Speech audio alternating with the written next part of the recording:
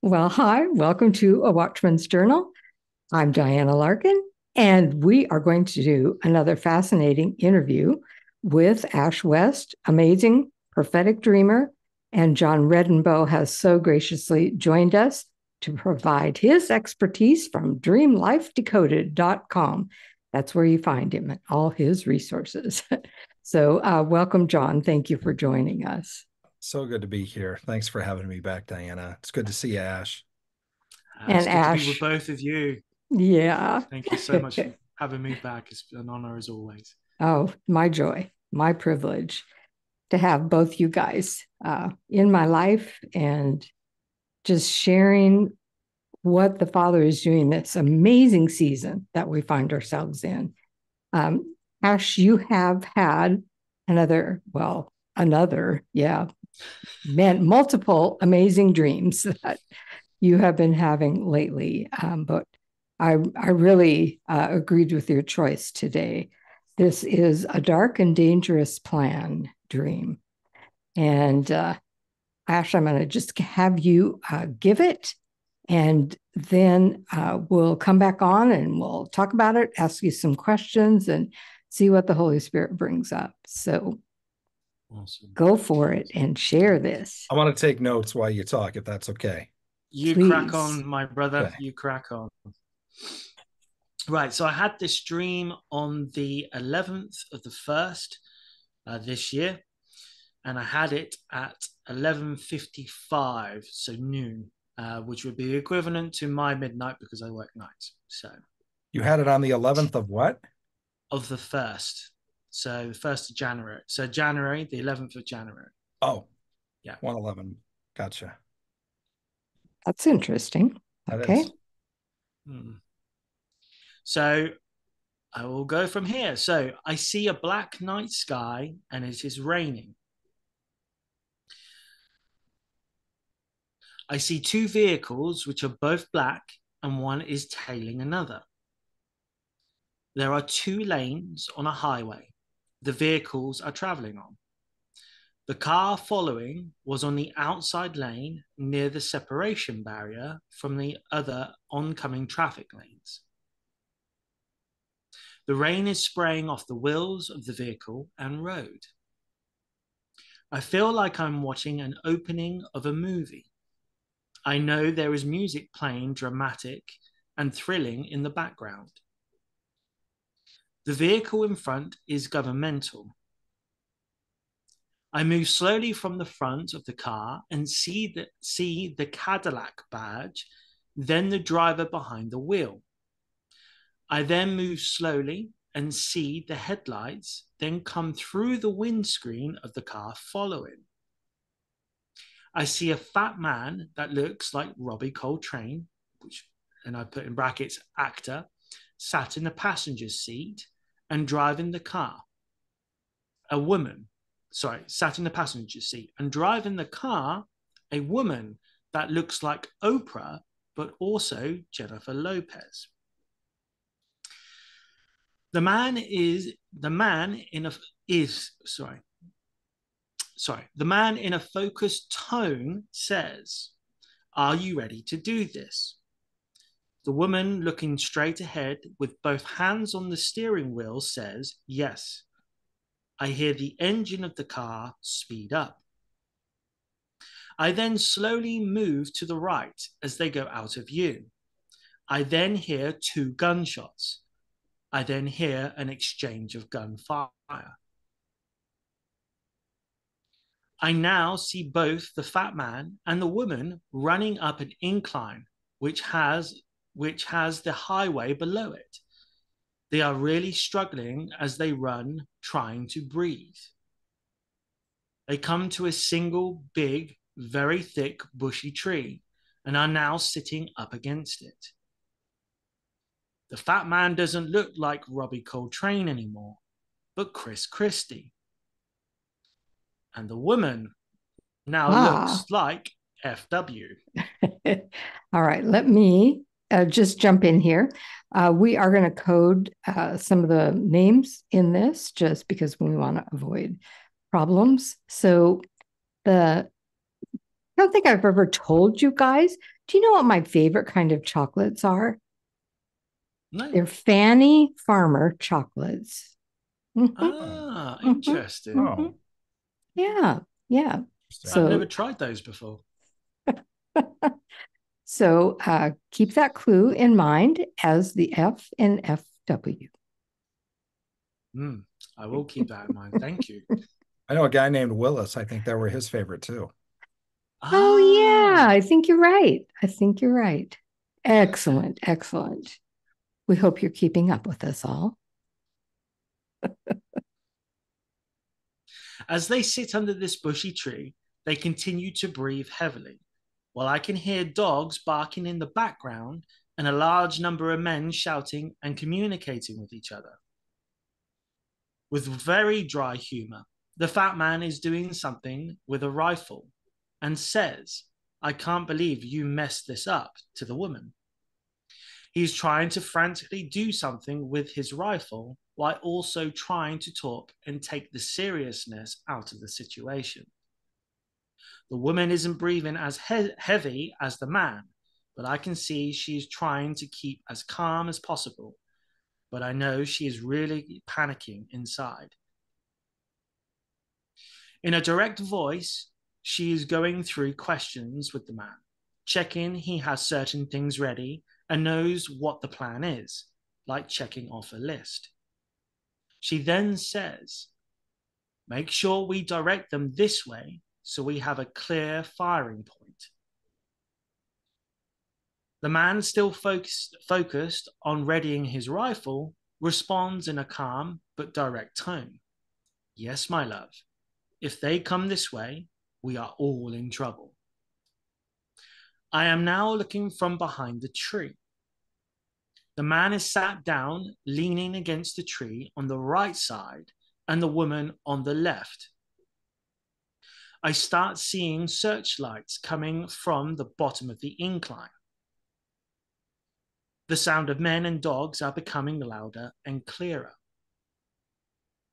The man then says, looking at the woman, as there is a flash of light, "Are you ready to bump uglies and take these," not a very nice word, "out?" There is no response from the woman. He looks over at her quickly, then focuses on his rifle again. I then hear the word "bleed out" come from the bottom of the incline. What word? Bleed out. Lead out. Come from the bottom of the incline. The woman is now slanted over with her head bowed down, leaning to the right. I hear the sound of the man cocking his rifle. I now see him lift the rifle up, and then I follow the barrel of the rifle from a side view and continue down it, moving left. I now hear the men at the bottom of the incline and dogs barking very clearly, and see really closely two dogs run past me from left to right. I can hear their collars rattling and some growling. I hear one gunshot, and that's the end of the dream. Wow. Before you said bleed out, was there a gunshot? No. I was, you said there was a flash at the bottom of the hill, and then she said, are you, he said, "Are you ready to take these people out?" Yeah. And then from the bottom of the hill, you heard bleed out, and she slumped over. Yeah, so I'll read that paragraph again. So the man then says, looking at the woman, as there is a flash of light, "Are Oh, you ready to bump uglies and take these," not nice word, "out?" And that begins with an F. There is no response from the woman. He looks over at her quickly, then focuses on his rifle again. I then hear the word "bleed out" come from the bottom of the incline. The woman is now slanted over with her head bowed down, leaning to the right. so was it your impression that the flash was a shot coming from the bottom of the hill that hit the woman? To me, it looked like there was a searchlight. Someone with a torch or a very powerful searchlight just went across, and it went up and it actually caught them. So it went across them. So I'm standing behind the tree, and I see this light come up the incline, and I see it like flash, go from my right to my left, come across. So it would have hit him first and then her. Okay. So that wasn't like they were taken. Do you have any idea what caused her to slump over? To me, it looked like a shot. So it looked like she'd been shot, but again, Yeah. it was dark. And when I saw him looking over, it wasn't me seeing him look over and then me see her and the result of what happened. It was I'm still looking at him as he looks over, and he's seen this whatever he's looking at, and then he's back straight away on his rifle, cocking it, getting it ready. So he's aware of the situation, but there's no emotional response to it. So he's focused. Yeah, he's very focused on getting this rifle ready.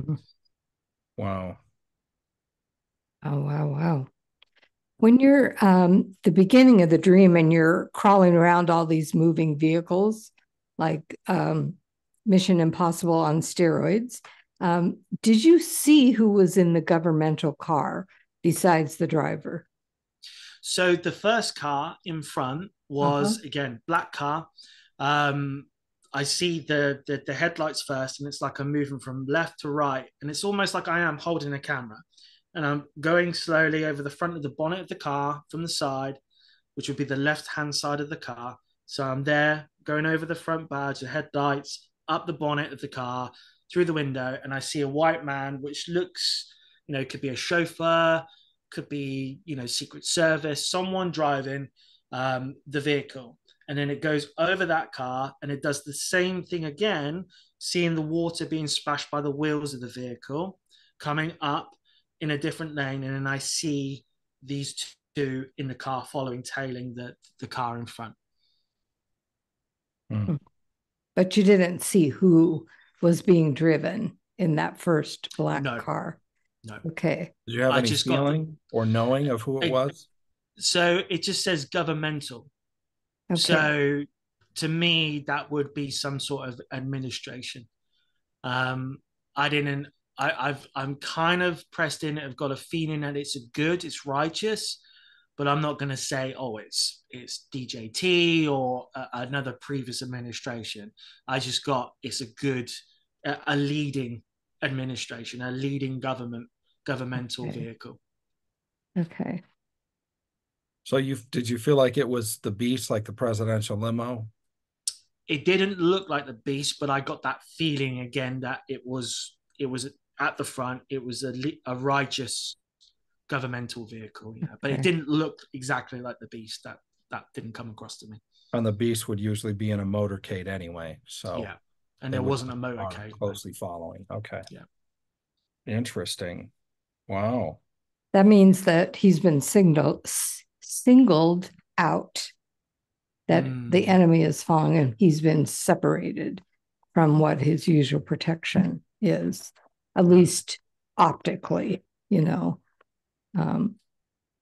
I think that just to give an overall feel of this is somebody out to make a hit, and they have guns, but I don't necessarily think this is about an attempt on someone's life.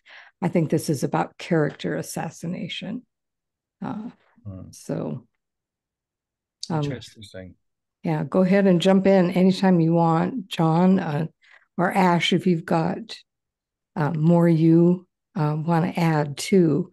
Why do you think, we have this woman that's in the car with Robbie Coltrane and later Chris Christie. Interesting that they keep changing. First looks like Oprah and Jennifer Lopez, which is kind of an interesting combo. Any insight on that? Well, in regards to, let's just be very blunt here. God is not politically correct. We know that. And I think he's referring to the shall we say, skin tone for Okay. identification purposes in regards to FW. So there's confirmation there. Okay. The fact as well with the Robbie Coltrane character, again, and then moving towards the Chris Christie, indicates to me, and this is just me, that there is an acting role, whether that is for good or bad, or whether he's acting out something, has a role to play in this. Again, I don't know. But that's what come across to me, because when I first got it, and I'm like, Jennifer Lopez and Oprah, like, what the heck? What does this mean? But then it was almost like the Lord was showing me the both of them like coming in together, and one standing in front of the other, and then it kind of seemed through both of them, and I was like,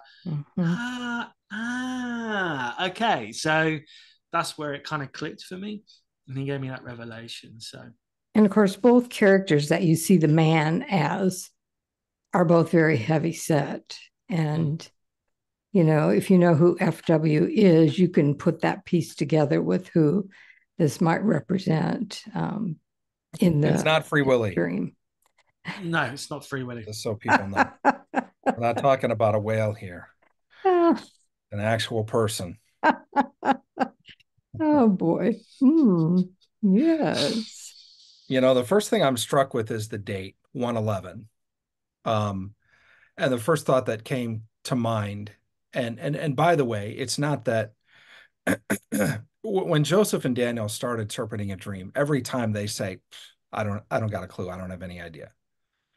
But there's a God in heaven that knows, and he will give you the answer. And then they proceed to tell him the answer. Yeah. So sometimes I don't have any idea, and other times I do. But people have said before, and I've seen it show up in comments like, why does he say I believe or I think or I feel? It's just because there's been such an overuse of this is what God told me. And it just, I don't know about you all, but there's a whole lot of people that are saying that a lot. And I'm just like, I'm not sure you're even talking to God, because nothing that they're saying is resonating with me at all. And they're like, God told me what's going to happen in January. God told me what's going to happen. And, you know, anyway, I don't want to get into a diatribe on the prophetic, but that's why I will say, you know, I'm okay with being wrong.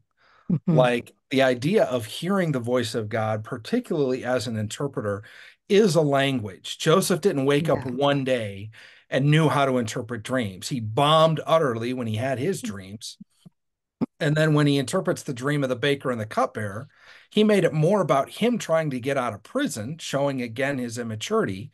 He accurately determined what the meanings of the dream were, but then he spent more time saying, hey, hook your buddy up. Like when you get restored, don't forget me, and I'm here on just blah, blah.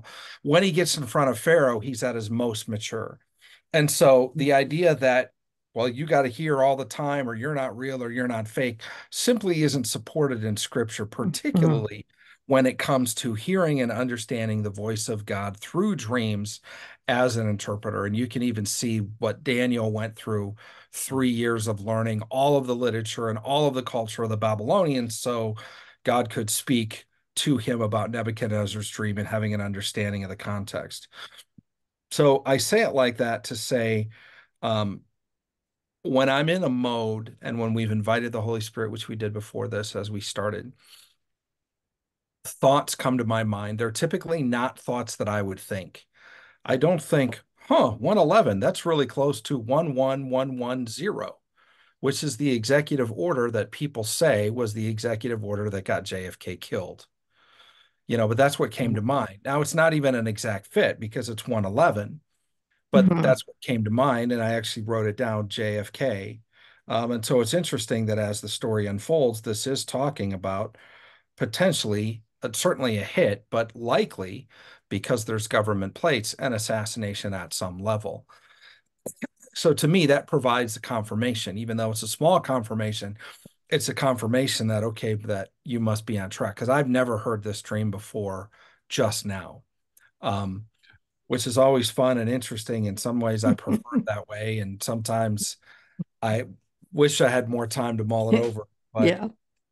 so Executive Order 11110 was when JFK took the money printing power, the money making power out of the hands of the Federal Reserve, put it back in the U.S. Treasury, and they started printing silver certificates. And that went on for, I don't know, 3 to 6 months. And then they killed him. And then they rounded up all the silver certificates and destroyed them. And I don't think there's any at all left. If so, maybe as collectors, whatever. Mm-hmm. They're very, very extremely rare. So, which to me, what that represents is the idea of it's a money play. Okay. Whatever's about to happen, even the date that you had this is about, and where did you have this dream? I was at home So where's home? in UK, in a place called Newbury. Newbury. Yeah. Okay. Is that close to London? It's about 2 hours away. Okay. From the main motorway. Yeah. Well, it's just interesting because when you look at the history and particularly of what's happened in the world in the last 100, 200 years, and a lot of the money plays and even the Federal Reserve and a lot of the families and all of that came out of London. And London is considered the banking capital, probably the banking capital of the world, certainly the central banking capital of the world. And so again, sometimes God will take you to a place to give you a dream. And so the idea that you had this, why didn't Diana have this? Why didn't I have this? These are always good questions to ask because, like we say before, has it occurred to you that nothing occurs to God? Like God has this whole thing planned out. And so there's so many, a myriad of nuances, many of which we may miss because we're trying to, spend an hour or so getting the overview of the dream, but God puts in all of the detail for a reason. Again, think of if you were scripting a film and you had to be, okay, we need a guy to be the dreamer. Who's he going to be? Well, let's pick that bald guy in the UK. He could be the guy, well, why him? Yeah. Why not somebody else? If this is about the United States, and again, it just almost feels like with a lot of your dreams, Ash, there's almost a assumption that it's more about the US than it is about the UK. Yeah. So it's interesting, especially now, this week, the news that's coming out of London. It's like, wow, Yeah. something's going on. Yeah, I would say we've had an unwelcomed visitor approach us this week. I will leave you to do your digging on that front, but shall we say a pharaoh has turned up knocking at number 10's front door. Really? Yeah. I don't keep up with the news, so nor do I. But this just come across my feed, and I was like, "What? What is that doing here?" That was a dark figure from the U.S. too. Yeah, that's true. Yeah. Well, did you see the announcements about the royal family today? No. Again, unverified. I don't know what I believe, but there's documents on Twitter saying the king is dead. Really? Yeah. What? Wow.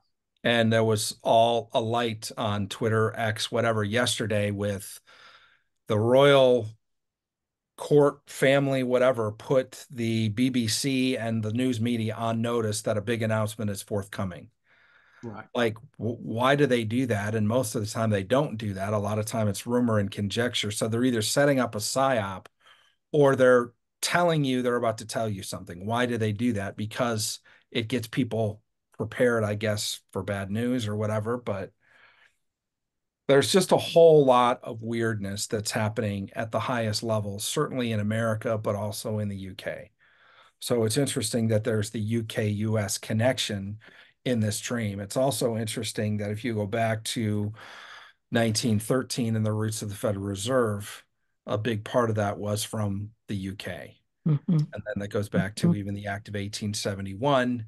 I know more about 1913 than I do 1871. I can neither confirm nor deny what people say about the Act of 1871. I'm just say I haven't been satisfied that what people's theories are about, basically the foreign bankers took over the U.S. in 1871. That could be the case.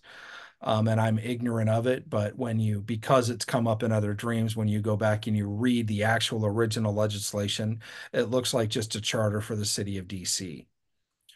Either way, one of the facts that we do know is there's three sovereign non-state entities that we know of in the world. One is the Vatican, two is London. It's not actually called London, it's called the Crown.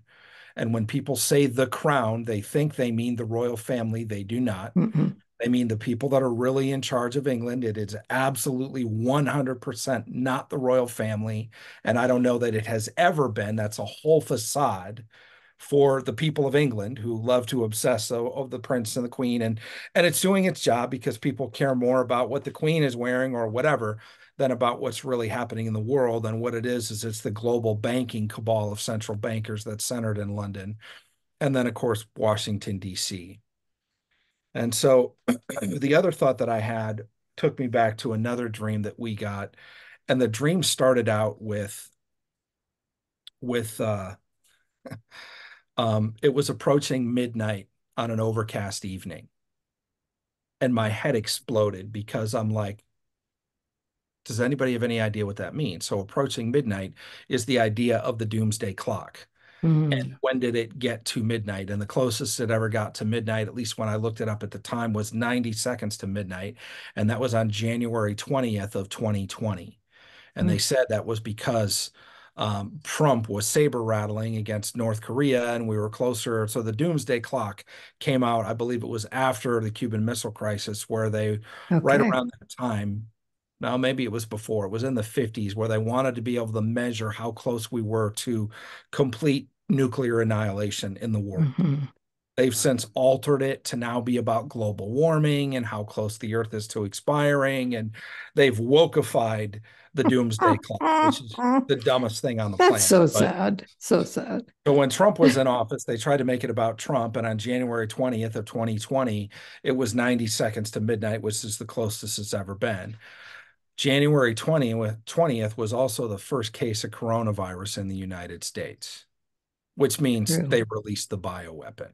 Yeah. Which I think is interesting. But overcast evening, if you're familiar with Operation Paperclip, where Mm-hmm. we brought over like 16, 18, some untold number of Nazis who Mm-hmm. were known war criminals, who were in the upper echelon of the Nazi regime and who were members of the SS and the SA. Some were even tried at Nuremberg, convicted, did 10 years, and then we brought them to the U.S.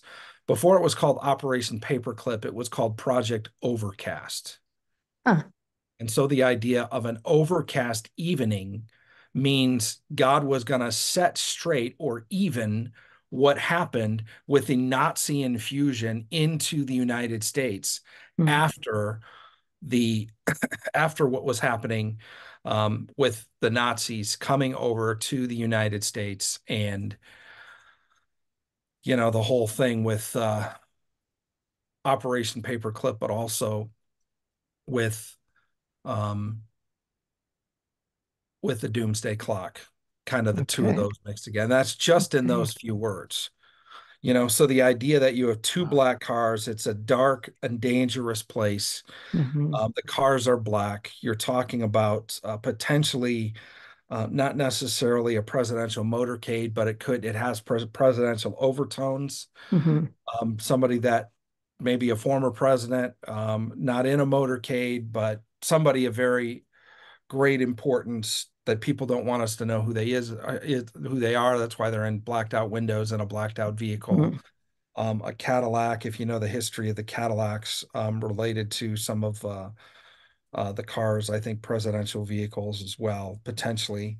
Um, there's just a lot there, but it struck me right at the beginning, and you set it up, and it sounded like a movie. It's interesting because this dream goes on to describe a war in Washington where there's literally bombs dropping, not drums bopping, bombs dropping in in um Uh, in DC, and so this whole idea of a black night sky, it was dark, it was cloudy, it was dangerous. There was really some interesting things that were happening, and then you're seeing the one car, you're seeing the other in the other lane, the outside lane. And then you have the water spraying off the wheels. You just have all of this imagery, like you Mhm. said, almost like a movie that's happening. The government Cadillac, the how you're positioned up, and then you go down and then through the windshield and then enter the car, and then you see the passenger. Um, what was the passenger's name again? Robbie Coltrane. Robbie Coltrane. For some reason, I don't know who that is, but I I didn't think, either, but I looked him up and he's very chubby. yeah, chubby. I think he's passed away. Actually, I think he Oh, died okay. not that recently, Oh, Oh, okay. a year or two ago. All okay. right. So yeah. And So it, then the the driver was a woman that was kind of flipping back and forth, almost shape-shifting between J-Lo and Oprah. Mm, yeah. but then when she gets out of the car, she's somebody There's somebody different, else. which is so interesting. Will you think less of me if I see this scene with the fat man and the woman running up the incline and they can't breathe? Like, sorry, but that just No, cracks me up. it So will not be pleasant. what that says to me is a sure hit, something misfired. And now the way is really steep for them to get to their objective. Suddenly, tables have turned somewhere. Something happened here. Well, Um, I love how you said, they're it's almost like they're swimming upstream. They're running up a hill. They're completely out of shape. And what's happening is they're running out of breath. So when you think of actors, when you think of political leaders, when you think of attorneys in government, people like that, those are people that literally make their living talking. And so you think of a defense attorney or a prosecutor or a mhm, politician. If they run out of breath, then their political life is over if they can't talk. mhm, So it's the idea that they're running up this hill, which doesn't facilitate proper breathing to begin with. So it's the whole idea they're running out of breath because of exertion, because it's all done in their own strength, right? And so now they're winded and they don't have the breath. And again, think of so many verses that talks about like the body, the valley of dry bones, the Mm, breath of God. The breath of God didn't create the figures, the human beings. Um, but once they stood up and they had all the muscle and the tissue and the skin and everything, they still were kind of this mummified state until the breath of God blew in them and gave them life. And so if mm, you look at it as the life-giving breath of God and or the anointing to do what God's called you to do, if you're running out of breath, it means you don't have that. And so mhm, that would be very concerning, especially for, say, a singer or an actor or a politician slash somebody in government. mhm, So I think that's mhm. really An attorney, they got to talk mm, a lot, right. You got And then all what came to me, what they were sitting against this very thick, bushy tree. And I thought, bushy. well, that's interesting to describe it as a bushy tree. And immediately I thought of bush. And then I thought, okay, they're in trouble, but they've come to lean against what we would call globalists, maybe leadership types. Um, That's really interesting. I didn't hear that, but I love that bushy tree thing. Um, because it relates not only to George W., but it relates to senior, mhm, mm, 41 and 43 both. But I tend to think of, and I served under both of them. I was in the first Persian Gulf War when Senior was president, and when the liberation of Kuwait. So that was mhm, interesting. yeah. But I was a rescue worker at Ground Zero when George W. actually came down. He was there literally on another side of the rubble that I was, and I didn't even know he was there. He was literally a couple hundred feet away where he mhm, was yelling with the bullhorn, "Can you hear me?"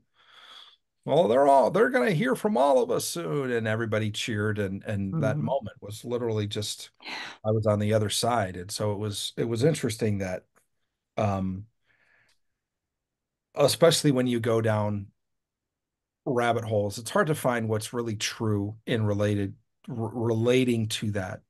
But you talk about a hit. That was a hit of several thousand people. Yeah. And very, very unlikely that that's going to be proven to be an unfortunate accident. You Yeah. know, so the idea of we started with JFK, and then we were talking about like the end of World War II, Mm-hmm. and then moving into some of the other things that were unfolding, particularly the idea of the Nazis. And now we're back in talking about the Bushes, which this goes all the way back to Mm-hmm. Prescott. It goes to World War Mm-hmm. II, Yeah, both it obviously does. George H.W.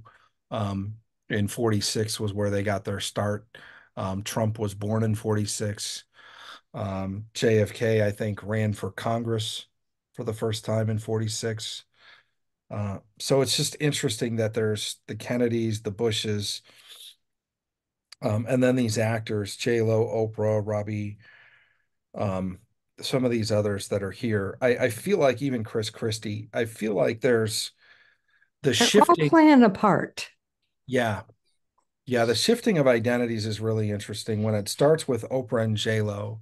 Mm-hmm. So what do we know about J-Lo? J-Lo has her own brand. She's a well-known singer. She's more than a singer. She's an icon. She's, a New York icon. But then you look at Oprah and it's a level of success that's different, from Mm-hmm. Chicago. So a different place, another, woman of color that did amazing as far as we're told.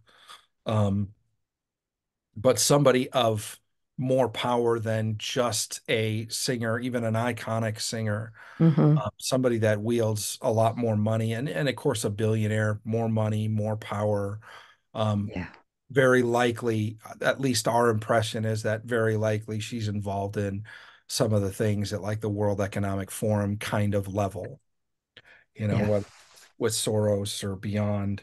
Um, so it's interesting that it goes from an iconic singer to an iconic businesswoman who also owns a network in broadcasting.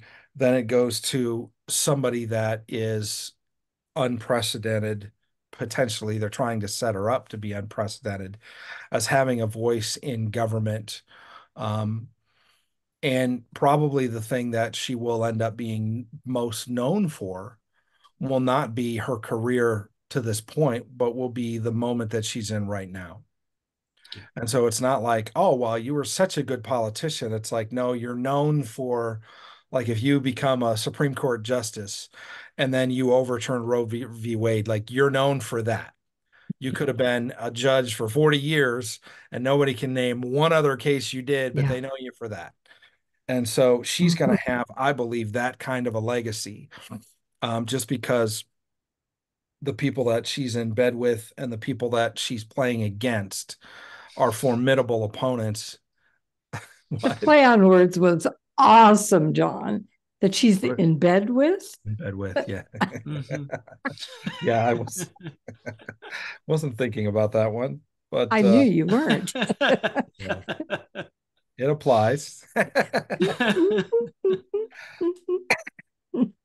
And then the guy, Robbie Coltrane to Chris Christie. Chris Christie is a presidential candidate, was a presidential candidate. I don't think it was the first time he ran for office.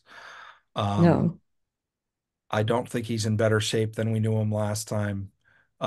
Trump has not been kind to that guy at all, but it's kind of funny just to watch how that whole thing plays out and why he continues to subject himself to almost the humiliation of running for president against somebody like Trump. I Yeah. mean, you wonder if it's not even scripted, if it's just not part of a clown show. Mm. Not to take anything away from Chris Christie, I don't know that there's anything to take away. Like, you're just, who is this guy that thinks, like, are you kidding me? Like, dude, why would you think that you even have a shot at what you aspire to be? It's just, and again, I'm not trying to be mean, but I just know, you know, And I do think he represents someone that's connected to FW.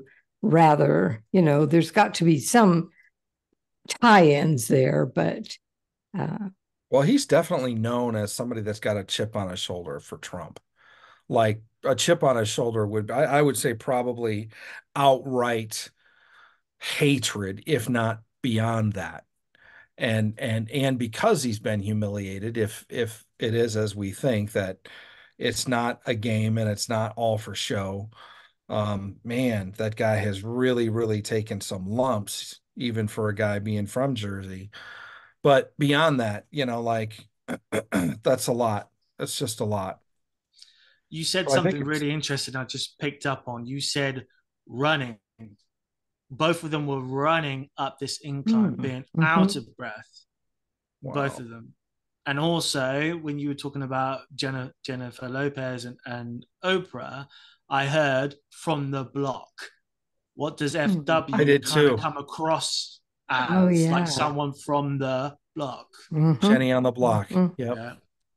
I was I thinking think of a that. clue is when the man he's focusing on his rifle, but he says to her, "Yes, my love." Now that Yeah, that indicates was a weird too. relationship to me. Yeah. Yeah. Yeah, that's really interesting because Yeah. I don't know how that applies to Chris Christie, but the more that I look at this, the more that I think that the FW at the end could legitimately have a tie-in to Chris Christie. Let me say this, and again, I'm not trying to Possibly. be mean. The level of frustration and outright hatred that I've seen displayed by Chris Christie publicly, again, if it's not all a joke that they're just trying to psyop the American public, which I don't trust the media at all categorically in any situation anymore whatsoever. Like if their lips are moving, they're lying, period. That's kind of my stance. And it served me pretty well. I don't think I've been wrong once taking that stand. But when we're looking at this, we're looking at, what is his position and what is he doing? This guy, he's clearly not a main player. He's like a side player. He's a big person, so he can have a big personality. He takes up a lot of space, and he's got a lot of hot air, in my opinion. And you hear the dogs barking. You hear the preparation for the rifle, the dogs barking and being out of breath, breathing heavy. All of these things are just, the dogs nipping at your heels. It's what the Bible calls the pursuit of Lo-debar. It's a chasing after the wind. They're and that's what they're doing. They're running uphill trying to catch their breath, which is not how you try to catch your breath. They're literally chasing after the wind, which means it's a big nothing burger. It's all going to end up being not fruitful for them and probably have very dire consequences in their life because they've gone down this road to either make fun of or try to humiliate in some way or just to hate on Trump. And again, the feeling that I get is that they're just so far out of their league. They're so far outmatched. They've deluded themselves to believe that, oh, well, we could do, and it's just like, bro, like, no, so I think that The that's incline, the level that they're going up is too high, it's too elevated. The elevation, the lack of oxygen I just got, and they're looking for sanctuary underneath the bushy tree. I wonder if there is a both connection to that bushy tree somewhere financially or in past political history runnings, Interesting. funding maybe. Might be something for you guys to go and do your research on. yeah, Yeah. I wouldn't doubt a bit if there's a tie between Chris Christie and the Bushes. Yeah. Okay. Like I wouldn't doubt that a bit. I think Think of Jeb. Think didn't of he serve one of the Bushes? he might have. I don't know. That's a really good question. Yeah. I did look him up, but I was getting him and another governor mixed up in dreams and finally got it straightened out. But Wow, that's awesome. Dog's barking. He's fiddling with his rifle and he's trying to be funny.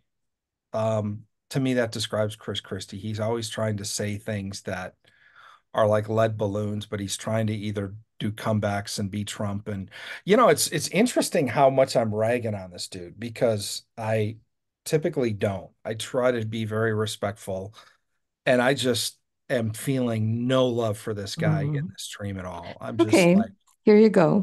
He later worked for the 2000 presidential campaign of George W. Bush. wow. After Bush became president, he appointed Christie U.S. Attorney for New Jersey. So U.S. Attorney. there is a tie. There is a tie. That's interesting. Yeah. Ah. Not only a tie, but a potential partnership with FW. Mm-hmm. Mm-hmm. At least the winkings of it. Wow. Wow. Yeah. Do you know, I just heard the word innuendo Hmm. between FW and CC. Okay. Oh. In the South, that's where the bird flies, right? Innuendo.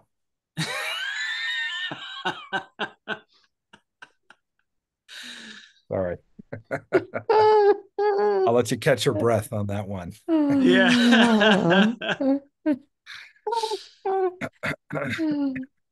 That is interesting. And both again underneath a tree looking for sanctuary. Yeah. Sanctuary. Tree sanctuary. Yeah. Yeah, I think it's really interesting too. Back to Nebuchadnezzar's dream in Daniel 2, the dream of the tree. No, Daniel 4, the dream of the tree. Yeah. And so trees being high level leaders, but particularly not just like a senator, like an executive, like a king, like somebody that rules a country. So sitting under a bushy tree. To me, I also hear the burning bush, so literally something that catches on fire that becomes a miraculous sign but is not consumed, and then a calling to go back to a former king or a pharaoh and say, let my people go. There's just a whole lot with the bushy tree. Like there's several metaphors mixed into that. That's pretty interesting. Okay. Yeah. I think there's some good news in this with the words bleed out. Now, I don't wish harm to anybody, but it sounds like the case that has been built up is just going to bleed out I until got that there's, impression too. yeah, nothing left. Just like, you know what? We're not even going to put it out of its misery. We're just going to watch it ooze on the street. Like, there's something really interesting too, Diana, on the words that were spoken.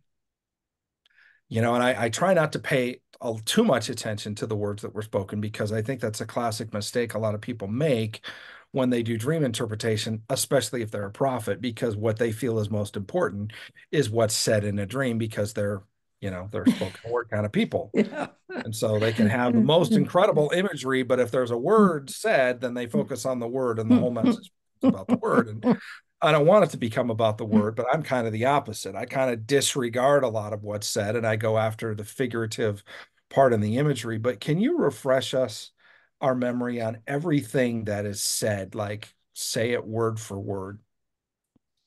Sure. So are we talking about when the two characters are underneath the tree? No, the whole dream. The Didn't it whole start out dream. with, are you ready to do this? Yep. So let me just get there. So that was her to him in the car. Are you ready to do this? So the man is in a focused tone, says, are you ready to do this? The woman, looking straight ahead with both hands on the steering wheel, says, yes. And then I hear the engine of the car speed up. So that's the first interaction. Okay.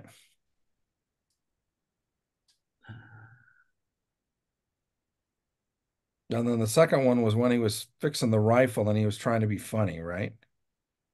Yeah. So with very dry humor, again, the man is doing something with a rifle and says, I can't believe you messed this up, to the woman.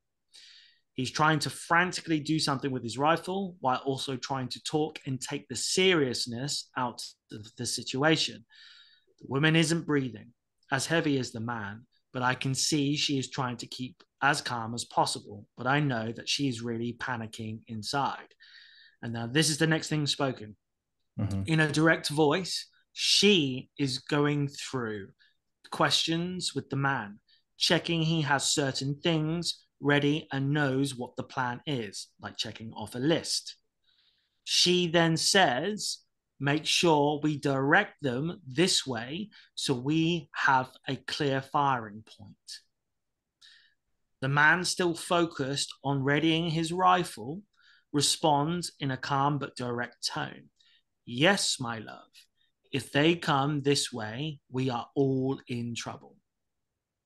Okay, that confused me a little bit because she's saying they need to come this way, and he's saying if they do, we're all in trouble. And I believe when he said that, I think he wasn't just talking about both them. I think he's talking about the one searching for him as well, which means everybody.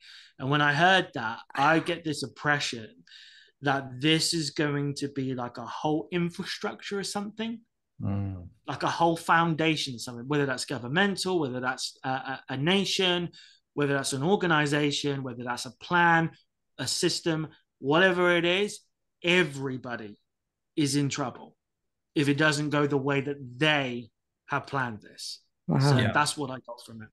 Okay, that makes sense. Yeah. Okay, carry on. Was that John, it? No, there's more. So I'm leaning down behind the tree. Bleed out. So the sound of men and dogs are becoming louder and clearer. The man then says, looking at the woman, as there is a flash of light, are you ready to bump uglies and take these F word out? There is no response from the woman. He looks over at her quickly, then focuses on his rifle again. Then hear the word bleed out come from the bottom of the incline. So the ones that are searching, the men that are communicating with the dogs at the bottom with the searchlights, I hear the word come from their direction, say, bleed out, like someone's calling it, like they found a blood trail. And then they're like, bleed out. That's what I heard. So the only shots that we know definitively were fired when they were still in the car on the highway, right? Yeah. Two gunshots. In rapid succession. Boom, boom. Yeah. And then an exchange of gunfire. And then at the end of the dream, so one at the beginning and then one at the end of the dream, a single shot.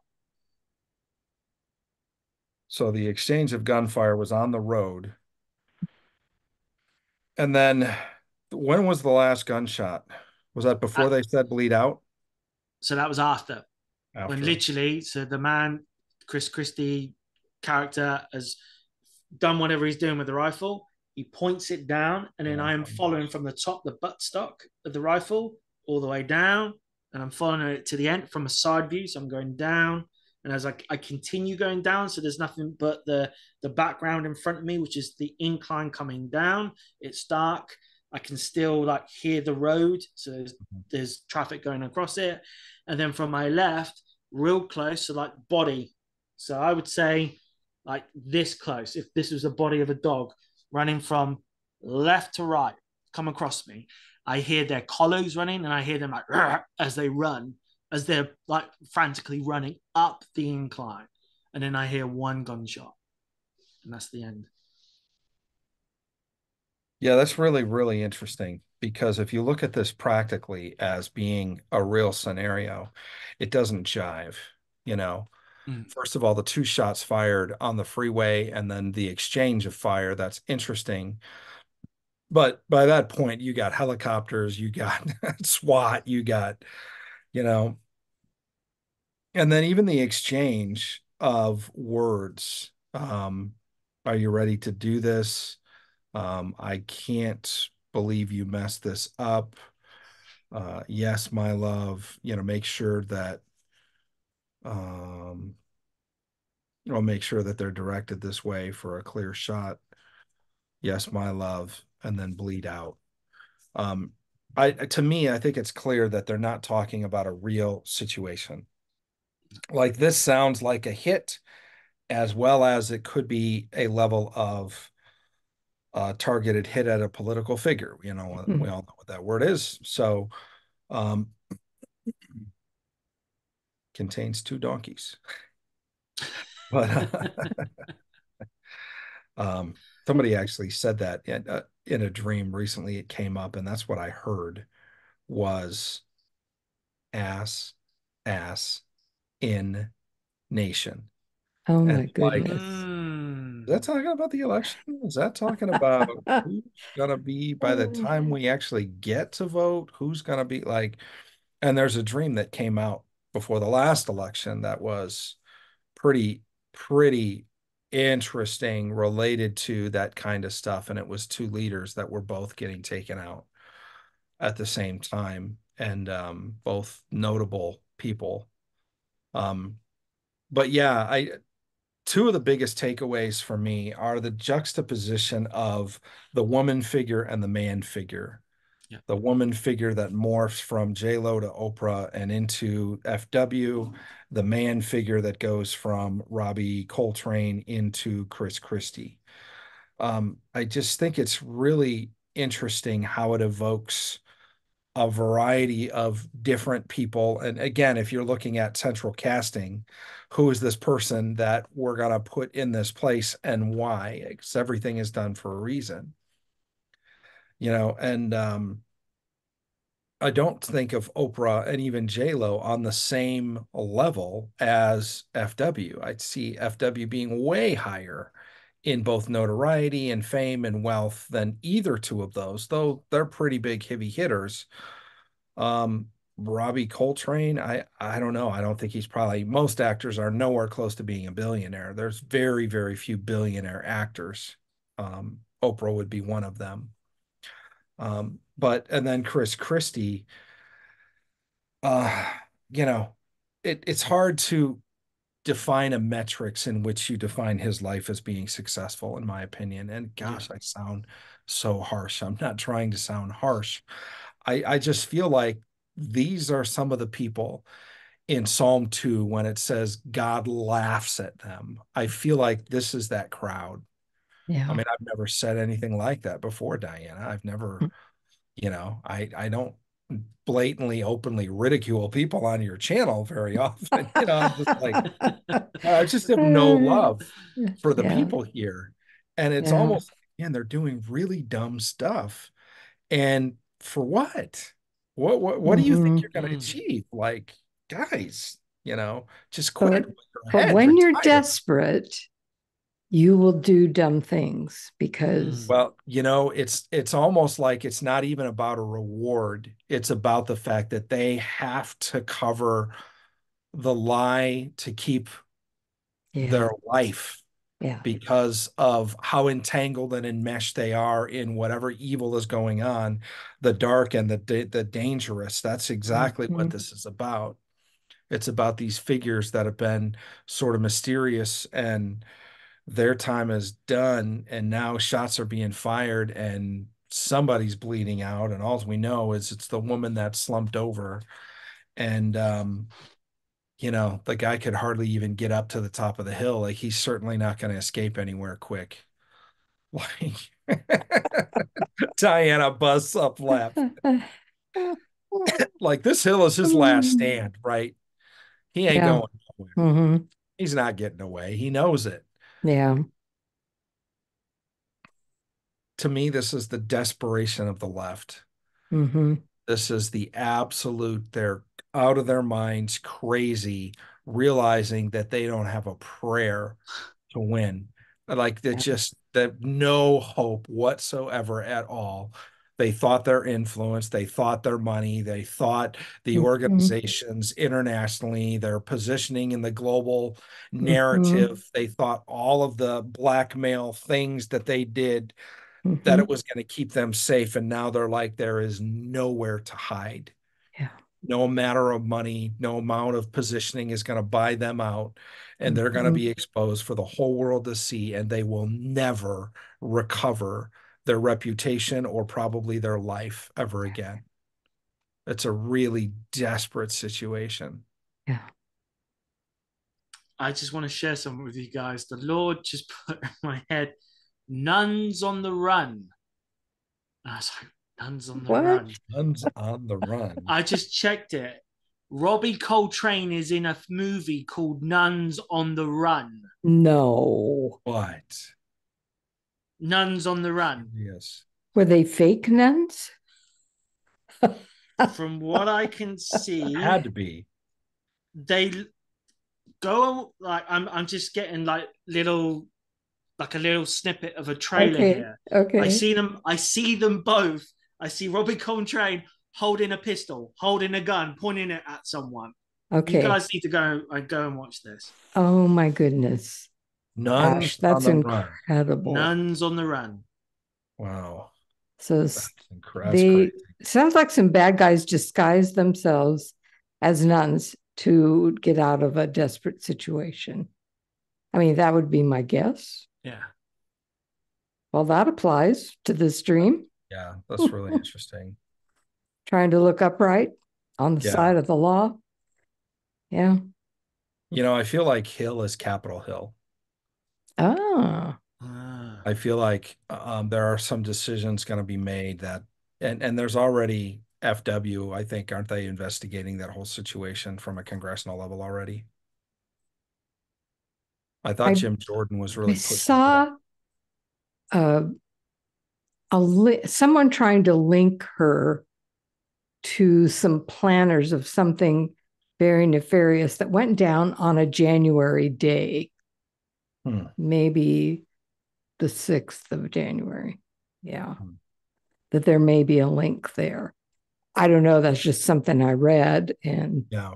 headline that went by.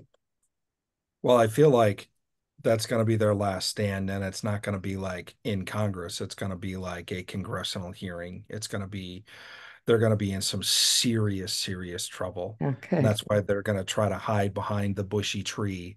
They're going to try to use former presidential weight to be able to try to bail them out, and it's just not going to be enough. And then the whole bleed out thing is like the idea of, and I feel like part of this is in the grand scheme of things, it's by design. There's the whole idea that there's a group of good people that are wanting to turn things around. Some people call them white hats or whatever, people that know what's going on. And then there's the evil that exists. And they say that they're making calculated moves so people can digest what's happening. And that's like the whole idea of, wasn't it just that case that the judge dismissed like half the charges? I am not sure. I think it was maybe it was either the New York or the Atlanta case. Yeah, I'm not sure about Judge that. just missed like half the charges. And then somebody said he's going to dismiss them all. But again, it's like telegraphing what you're going to do because Gotcha. they don't want to shock the public where everybody comes out and so that's the whole idea of bleed out. It's like it's going to end up being, there's going to be no life in whatever the scheme was. There's going to be no life in it at the end. What just hit me about this dream is the focus totally shifted from the one they were attacking to them. The spotlight is on them. Yeah, because they were following the lead vehicle, right? Which you saw the headlights following that. Yes. The exchange, the conflict. Then it's like going the other way. So now they're being followed, they're being chased. Yeah. With the spotlight again, the searchlight. Wow. Like Roadrunner Coyote thing, Yeah. And so now they're running, they're trying to get up a hill. And I feel like the turnaround moment is when that flash, that little bit of light comes by, and there's like that brief exposure. And then you see her slump over, and you're like, she's gone. The only thing this guy can do is try to get his rifle ready and get off one shot in the dark at something, but again, it's like shooting at the air. Yeah. The other thing that really strikes me is there's and I've told you both, I think, about this offline probably. There's a well-known prophet that had a dream that had to do with the White House garage. And it took me down a path because when he saw I had this dream, a couple of days ago, and I immediately thought, no, you didn't. You had a Wednesday, and Wednesday happened to be the 60th anniversary of the JFK assassination. And I asked the guy, and he was like, yeah, you're right. And I'm like, do you know what Wednesday was? No, I don't have any idea. It's the 60th anniversary of the most important thing that's happened in a presidential vehicle, Mm-hmm. But I'm not going to decode that whole thing for you, though I do want to get that decode out because it's absolutely fascinating. But in the midst of decoding that dream, God asked me the question, who's the woman behind the JFK assassination? And I'm like, what are you talking about, God? Like, there's no woman behind the J. And so I actually started doing research, and there was a book that just came out like 3 weeks prior to the release of that dream that ties a woman to being the CIA's head of their assassinations program from 1960 to 64. And so it's interesting because the guy that had the dream, in the dream was also Jezebel, and it was about Jezebel, but God asked me, who was Jezebel really? And if you go back and you do the research, Jezebel was Ahab's wife, and Ahab was king, and Ahab wanted neighbor's vineyard, and he said, sell it to me. And he said, no. And so he went to bed and pouted. And so his wife came in. What's wrong with you? You're the king. Get out of bed. You won't sell me his vineyard. I'll take care of it. And then she sets up this conspiracy to invite neighbor over to accuse him of blasphemy, to have him go out and stoned and killed, not by her hand, but she was driving.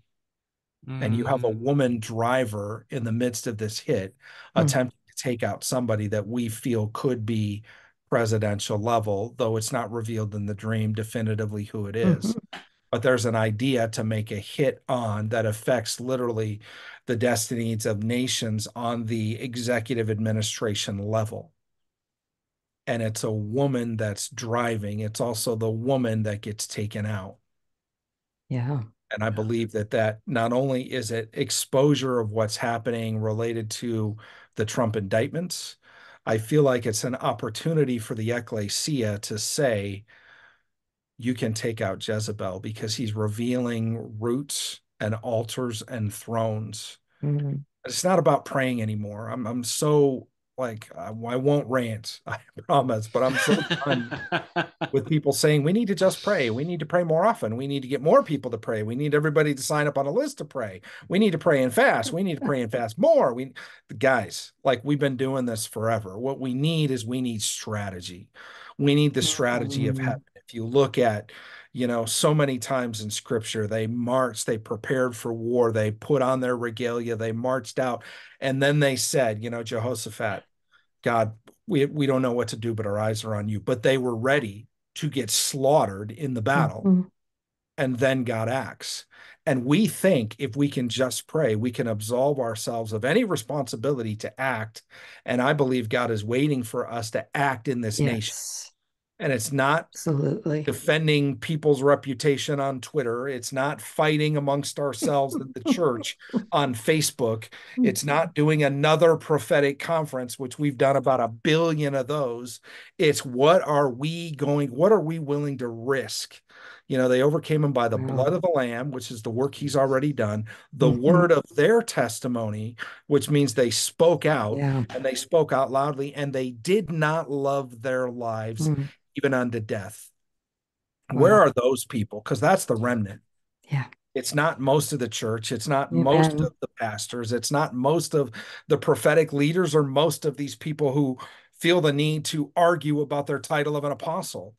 What it is who is willing to act to get our nation back. And it was a few back in 1776. It was a few. It was a very few. And they paid a price for it. Yeah.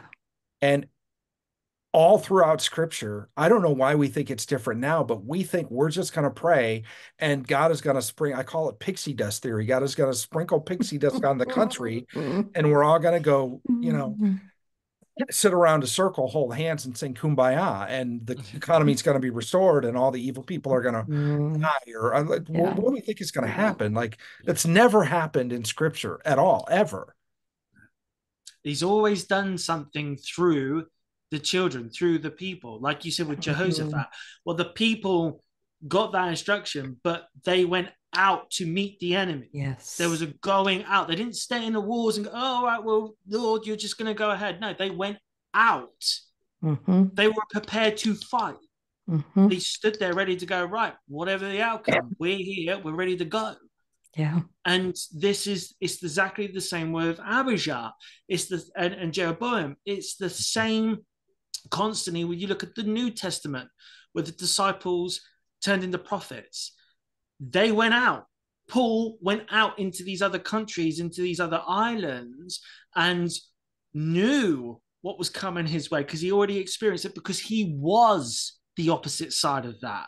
He was the one that was quite willing to kill other Christians to take them out. Mm-hmm. Mm-hmm. So he knew what was going on. He didn't even need the Holy Spirit for that, but yet obviously he was partnered with him. And of course, they tried to kill him. They literally tried killing him.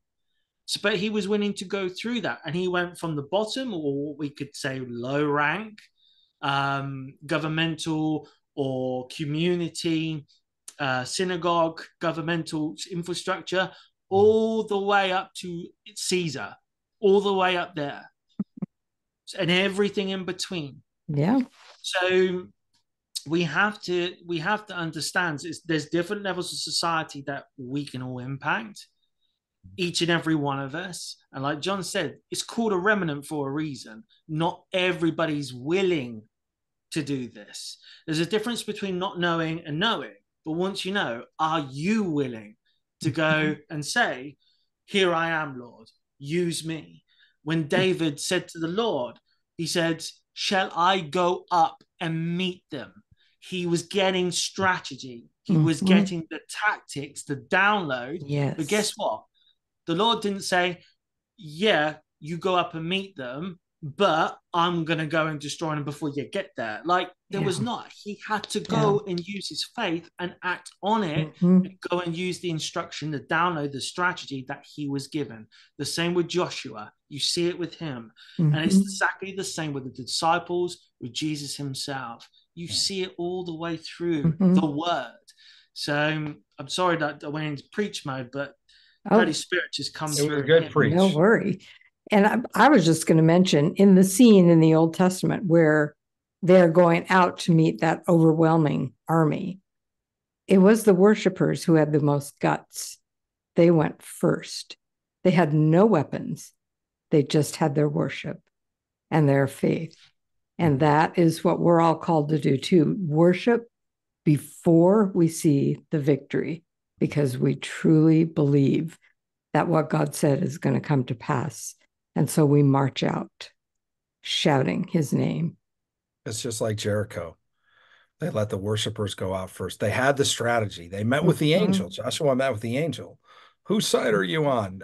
Yeah. I've promised that. Whose side are you on, dude? You know, I love that. But he's like, here's the strategy. Here's what you're going to do. And that's why I do what I do. That's why we do like the spiritual intelligence mentorship, is why we run into people constantly that are like, I wish I could do something. There is something you can do. You can actually become an intel agent, an intel analyst, what's happening in the active spiritual war that we are fighting in this nation. And it's not to just sit back and pray. And you're not relegated to holding a tambourine in church. Like, you can literally be one of the select few that God uses in this capacity to decode things like the incredible dreams that both Diana and Ash are having. And that's why, we're starting another spiritual intelligence mentorship in April. And I will have John's information will be in the description box, as well as Ash's, where you can find both of them, and information on the next spiritual intelligence mentorship that John will be doing. I think the most important thing, at least from my perspective, that I can do right now is to train people to be able to decipher the battle strategies. You don't send a bat. People are always like, well, why doesn't God just tell us? Well, really? Would you get on the horn and just tell them to bomb Tokyo in World War II? No, you wouldn't. You send things through coded message because there's a real enemy that can really intercept. And we want the element of surprise. And so if you really go down that rabbit hole, that dreams are intelligence, you start thinking entirely differently, and you want to be one of the few. It was even at Bletchley Park, but also in the United States.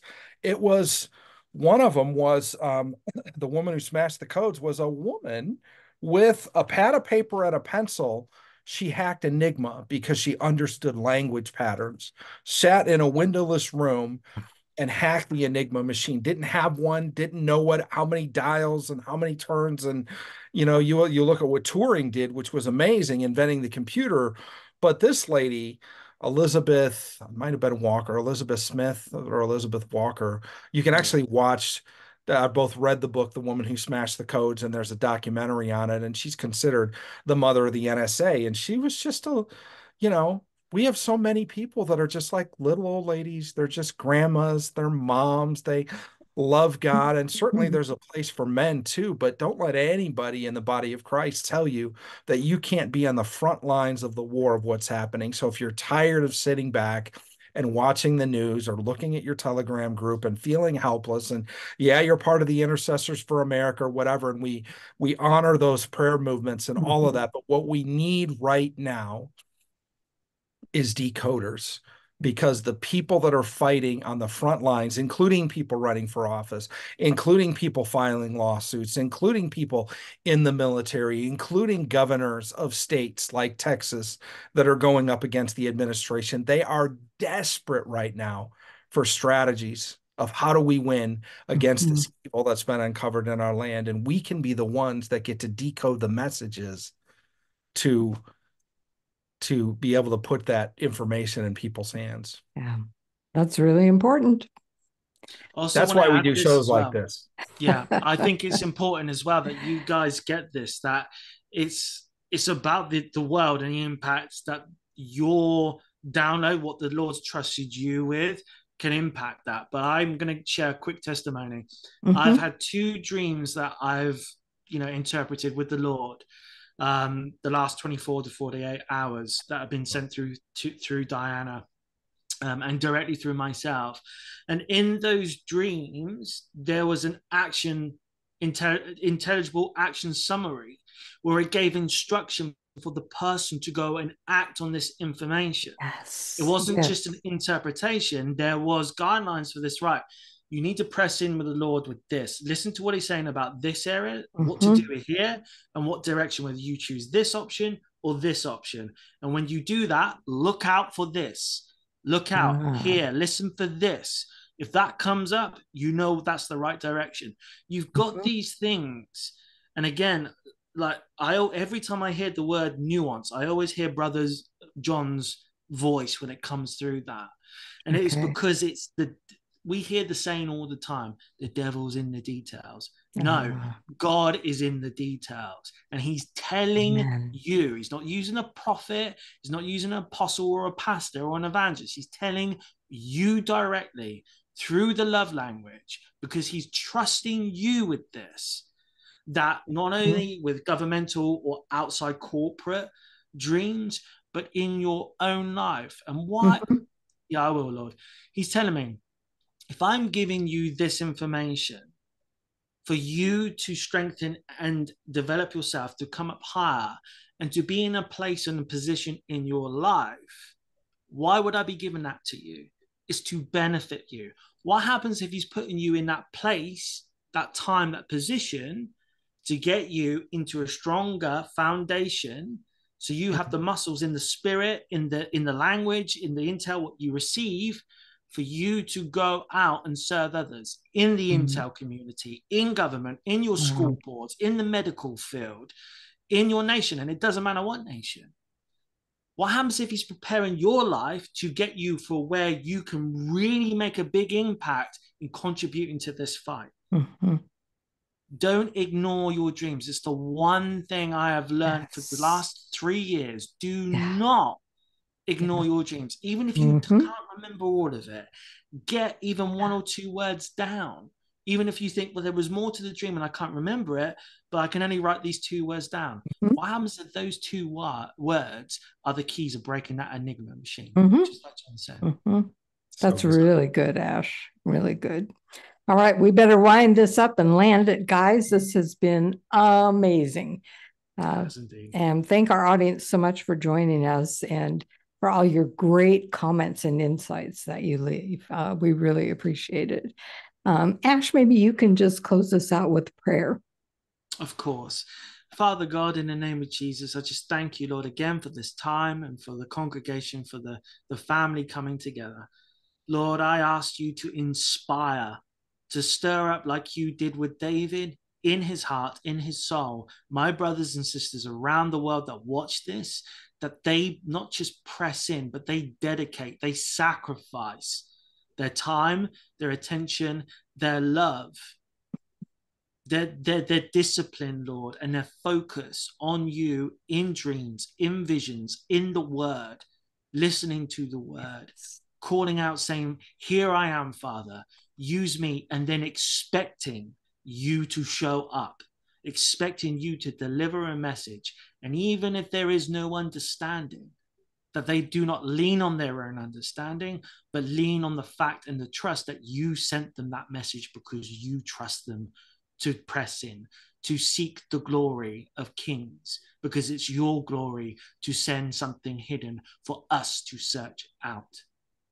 And I thank you for it, Lord. I bless the audience. I bless the families and the hands of your work through them, that you position them in this time to go carry out orders, to go carry out their talents, and to affect the enemy and decimate them in their mission statements. The Lord showed me mission statements. There is a lot of you that are going to be entrusted with mission statements, and he's trusting you to carry those out. So I pray over success and victory in every mission carried out that is chosen to be carried out. And I give you the glory, the victory, the honor, and the praise, Jesus. Amen. Amen. Amen. Thank you both for joining me. This has been really, really good. And until we see you, until we see you, audience, again, may you be blessed with his peace, his great grace, and his great glory. Bye for now.